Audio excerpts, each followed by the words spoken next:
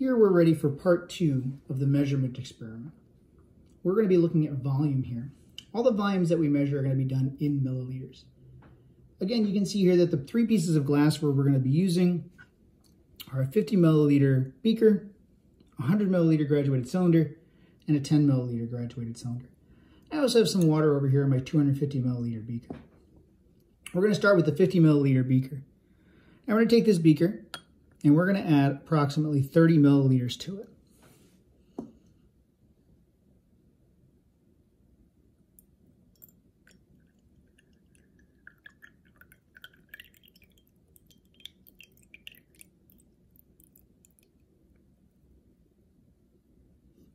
Whenever you measure volume, it's important to look at the bottom of the meniscus. Now in a beaker, this is somewhat difficult to see because it's a very broad container. But we can see that the bottom of this line seems to be touching my 30 mark. As this is graduated to tens of milliliters, we would estimate to the ones of milliliters. Since this is very close to the line, we'll say that this is 30 milliliters, or 30 point milliliters, or 3.0 times 10 to the first milliliters.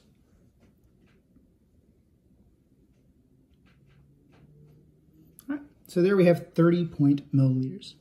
Notice that when you're measuring volume, sometimes it helps to put something of a different color behind the measuring vessel in order to more clearly read where the meniscus is.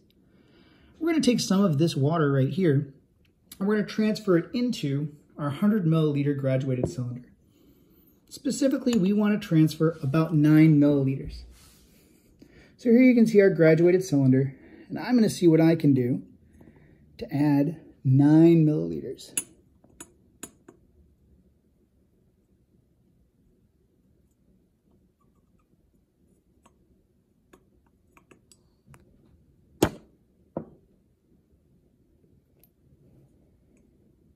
For the last milliliter, I'm actually going to add some water dropwise using a pipette and a rubber bulb to try to get it closer to where I'd like it to be.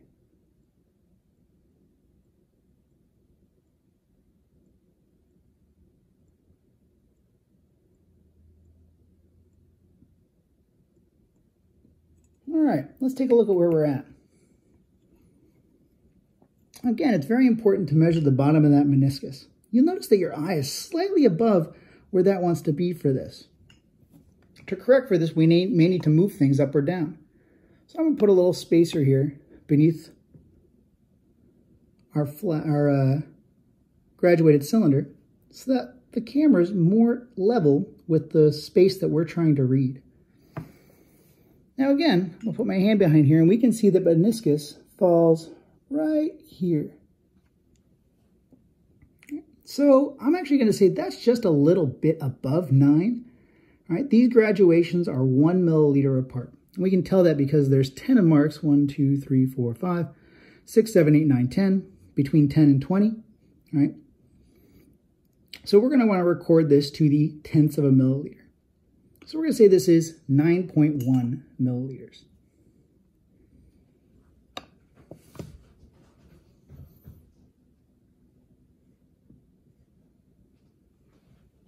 Now we're going to take this entire volume and transfer it into our 10 milliliter graduated cylinder.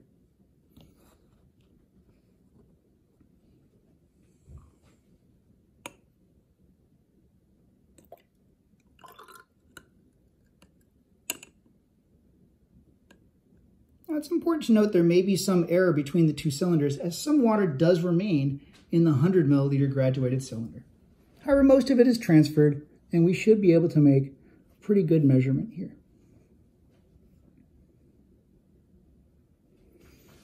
All right, now let's see if we can actually get this even a little closer.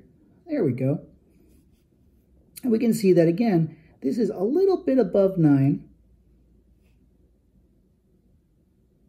The bottom of the meniscus being between the 9 and the 9.1 line.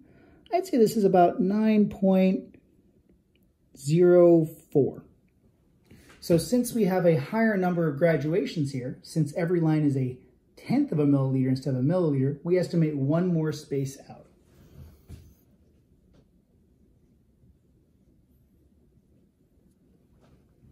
So here we can see the effect that the differing precision in each piece of glassware gives us on our ability to make measurements.